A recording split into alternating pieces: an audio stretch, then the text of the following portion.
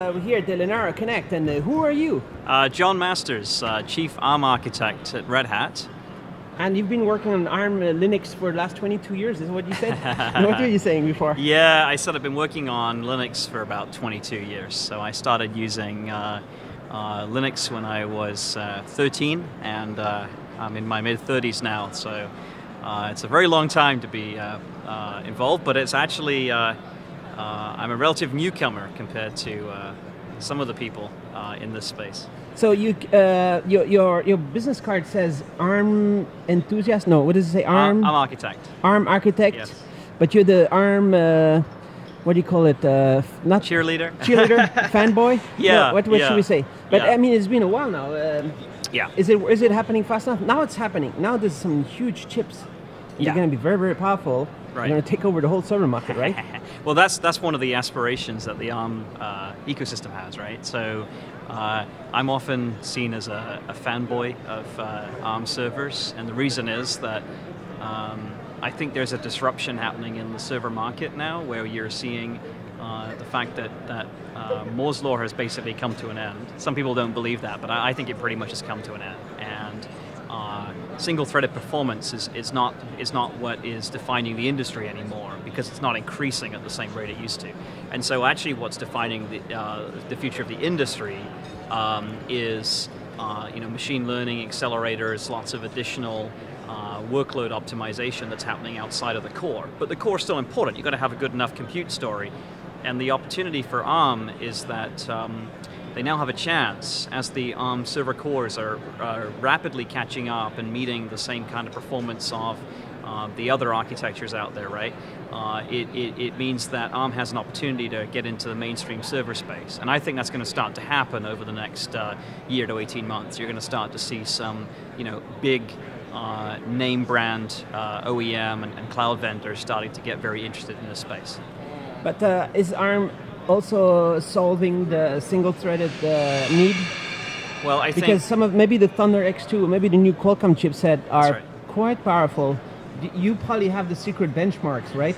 You know how good they are. Well, I think the fun thing is, right? So if you want just the fastest single-thread performance, actually the fastest single-thread performance in the industry isn't your regular x86 servers or your ARM servers. The fastest single thread, the highest clock speeds possible are actually some of the more big iron traditional IBM machines and so on, right? And I don't just mean power, I mean like mainframe machines, right? Those clock very, very high and so on. Mainstream compute is a trade-off. You want to have a certain amount of single thread performance, but you actually don't want to take all the downside of running your clocks that high and having your thermals that high and having to have the kind of cost of manufacturing that comes with having that kind of quality of silicon that you need. So actually what you want is you want that sweet spot. You want good enough performance. And so hitting the kind of performance that you get from, say, an x86 class part today, that's where the ARM vendors are getting to now with their second and third generation designs. And so you mentioned a couple of vendors there. Very exciting ones. Yes. Well, I've been obviously involved with all of these guys for many years, and I'm very, very bullish on those two vendors in particular. Also the others, but what Qualcomm and Cavium are doing is very exciting. These are mainstream server class parts.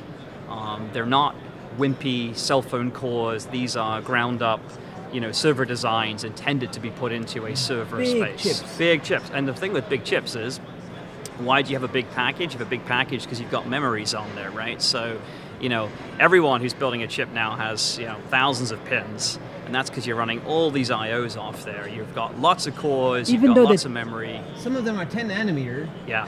And they're still huge chip. That's right. It's going to be the really interesting how big it's going to be. That's right. The actual dies. Can't speak to how big the dies are, but certainly the packages are huge because you've got so many pins coming off it, because you're running so many IOs off there. You've got so much memory, you've got so much PCI, you've got multi-socket, all the standard server features. And some of these companies, I'll mention Qualcomm is actually quite happy to be very aggressive against Intel. Right. And probably the other guys too. Yeah, because everybody wants to really be a significant, huge player, and the ARM is going to reach to 25% by 2020, right?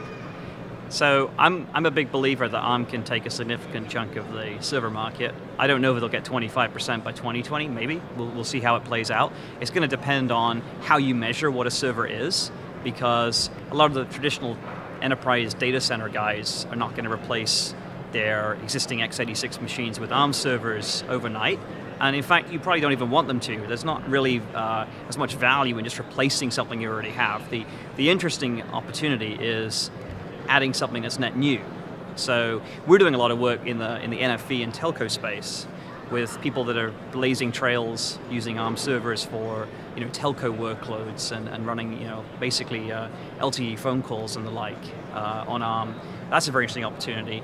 There's a lot of opportunity for cloud. There's a lot of opportunity for enterprise, but it's not just sort of subtractive or not just replacing. It's about adding something new. The Qualcomm Centriq really is a very interesting example. I think Centriq and then also ThunderX2, they are good examples of the kind of server class ARM parts that I've been waiting for the past 5 or 6 years that I've been working on this. And I'm guessing if things really ramp up, if suddenly some kind of company, let's say a big G, a big F, or big something, if they make a big order and suddenly things happen quickly, then you have a phone number. You can just call up a whole bunch of Red Hat guys to come and ramp up a whole bunch of solutions very quickly, right? That's right, and operators are standing by, ready to take your call and your contribution towards subscriptions right now. No, I mean, I think exactly though. I think there's because Red Hat is a big team, right? There's a big team. The philosophy, and they are all ready to make the swap over to ARM. Well, the philosophy has been that actually Red Hat has a strategy called multi-architecture, which basically means things that are not traditional x86 servers. So it's not just ARM, there's other architectures as well that you obviously see in the industry right now happening as well. Well, not RISC-V, because, I'll speak to the RISC-V thing. So RISC-V is a very interesting architecture. But RISC-V is not something people are putting into servers. And the reason, they might put it into servers on an adapter card, they might do it in IoT. It's very interesting for Red Hat to follow these areas. But the thing with RISC-V is, if you want to put it in a high-class server part, high-performance server part, it's going to cost $1 billion. And it'd be very interesting if someone did a RISC-V startup with a server processor, that'd be interesting. But the cost of building that would be at least $1 billion, and I'm not seeing people with that kind of investment dollars. So from a Red Hat perspective, we're looking at this multi-architecture future, which is really around having more than just x86 as an offering, and that's because that's what customers want. But what customers want is they want the same, we call it Red Hat Enterprise Linux or RHEL. They want the same RHEL experience, regardless of which architecture that they choose to run on. So actually what Red Hat's done for the past few years is build its portfolio of enterprise Linux offerings for all these different architectures. And so they're already there. They're available to customers today. There's actually a beta release right now of RHEL 7.4 for ARM that people are actively using and testing on machines. And so if there is a big customer demand, we're obviously ready to go and respond. Ready, but can even ramp up, get things done even people ask me, new ideas maybe. Right, well people ask me. It's kind of like apps people need also. Yeah, that's true. People asked me at this conference, they said, at Linaro Connect, we're here in Burlingame, they asked me, how many people at Red Hat work on ARM, right? When we started 6 years ago, it was myself and a couple of colleagues that started the team. And now we're at a point where there are about 10,000 people working on ARM. And the reason for that is everyone in the company has some involvement with ARM, everyone in the company has some involvement with x86, everyone has an involvement with every architecture because we make it just another architecture. And so a lot of people are using ARM, or they're doing software development and their binaries are getting built for ARM, and they're not even aware that that's happening because it just happens. Our build systems, when you build some software that most of our developers are working on, it actually just gets compiled for everything at the same time, and we treat it as just another architecture. And once ARM has taken over the whole market by 2022, let's say, right. then you're in the right spot to be the next CEO, right? Well, I'd love it. I mean, I've said to my CEO many times, he's actually one of the main reasons I love working at Red Hat. Jim's an absolutely amazing guy, but if he wants me to be CEO one day, then great. I'm ready and willing to take on that challenge. On holiday, right? Hey. And if he does, he'll come back and there'll be arms everywhere. It'll be amazing, So I think there's a big opportunity to kind of be proven right, if you like. That I think ARM has by being proven right, you're not proving someone else wrong. Like there'll still be a lot of other architectures. There'll still be a lot of different Intel things. Intel are going to make some amazing ARM server chips very soon, right? The interesting thing with some of these other players, right, is. I'm a big fan of competition. So the moment that you have really high-end, fancy, high-performance ARM cores that are challenging some of the existing vendors, what it's going to do is it's going to make them innovate, right? So it's good for customers, good for the industry, good for everybody, because the Intel guys will respond. That's what they're good at doing. They've responded a lot to everything that ARM has been doing the last 6 years. And There's a whole bunch of new Intel server chips that are inspired a lot by what you did, what Linaro did. And yeah, I think that's true. And I think also if you look at, say, watching just AMD and Intel together right now with Epic, right? The response to the surprising success for some, they were not necessarily expecting Zen and Ryzen and Epic to be as successful as it has been, but you've seen the reaction. You've seen Intel in the client space coming out with the Core i9 series. You've seen the response there on the server side. They also came with microserver, small server systems. Exactly. As a response to the whole to the microserver. Right. Atom was in a response to ARM, right? Yeah, and Xeon D and so on. So I think what happens in the industry is when you have these competitive offerings, it just drives everyone to innovate faster. And I think, I don't know what Intel's working on, so I'm just speculating here as much as you are, but you know what? They're the leading manufacturer of silicon technology still, right? Others are catching up. They say this. I mean, others are catching up. Yeah. You look at the roadmap there's something called the International Semiconductor roadmap, right? That talks about the different node sizes over time. But the ARM was on 10 nanometer before Intel. Well, it depends on how you measure the nanometer size, right? So Intel measured their minimum feature size slightly differently from others. They're very conservative in that number. So actually, Intel 10 nanometer is pretty true 10 nanometer. Other people might have maybe a 12 LP or 14 nanometer that's kind of the same. But over time, they're all kind of catching up with each other. But the interesting thing is, Intel's still the lead manufacturer. So to your point, if they ever did want to fab, ARM server cores, right? I'd love to see that. Maybe that's what they're doing for LG right now. Not just smartphone chips. Who knows? LG servers. Who knows? I mean, it's something that a company that size, right? It has the opportunity. If they see what's going on here, and if they decide, you know what, this is a fabulous thing. We love our existing data center stuff. We love x86. It's great. You'd love to have a 10 or 20 Intel assignees join Linaro. Sure. By next connection. Sure. Why not? Why not make it 100? 100, yeah.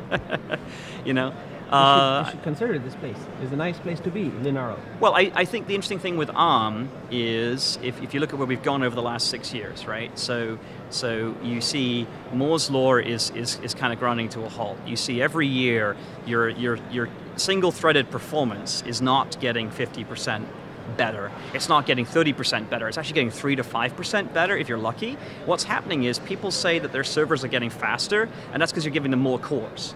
Well, if you give them more cores, they run a bit slower, they got to clock it down a bit.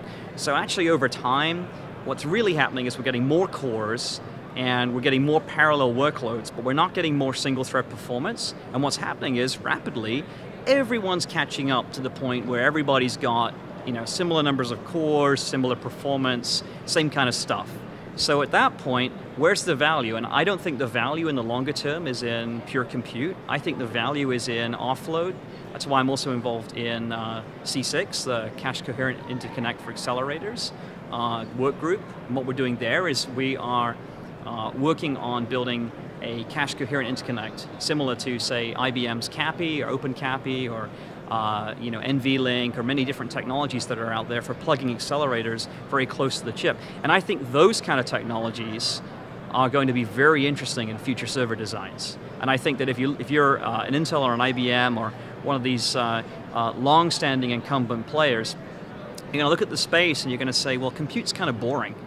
So do I really see an Intel or an AMD kind of giving up x86 and moving off it over time? Maybe, who knows? But maybe the compute piece is kind of boring. What we're doing with ARM is not trying to just replace the compute. What we're trying to do with ARM is we're trying to democratize the architecture to the point where you have 10 different vendors, 20 different vendors more, who all have high performance compute, but then they can all give you something innovative on top. So driving innovation, innovation is better for the world. Yep. And it's the only way we're going to have billions of people with smartphones that have all kinds of smart features that are powered through the cloud. Otherwise, I think things going to burn. I think open innovation, open standards, these are the important things. There's a great book that I encourage people to read. Rod Canyon, who was the CEO of Compaq back in the day, and he went to HPE and HP and then HPE and so on. He's doing other things in the industry now, but he wrote a book called Open, and his book's all about the disruptive power of getting industry players together and building open standards. And he famously did this on the PC. He helped to create what is now known as the industry standard architecture for x86 PC servers and laptops and workstations and all these other devices. But that wasn't the standard when they began their work back at Compaq in the early days.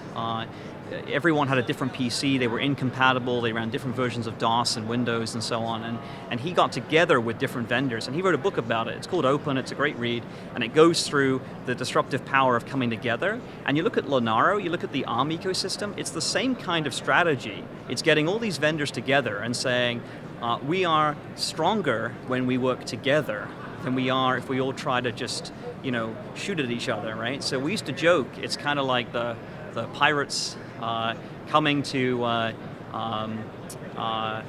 battle with the navies of the world, right? What you don't want to do if you're a bunch of disruptive pirates coming in, you don't want to shoot each other. What you want to do is you want to work together, and so that's what we're trying to do here. Is we're trying to all coordinate, all collaborate together, build open standards, build interesting alternatives, but let people innovate on top of that technology.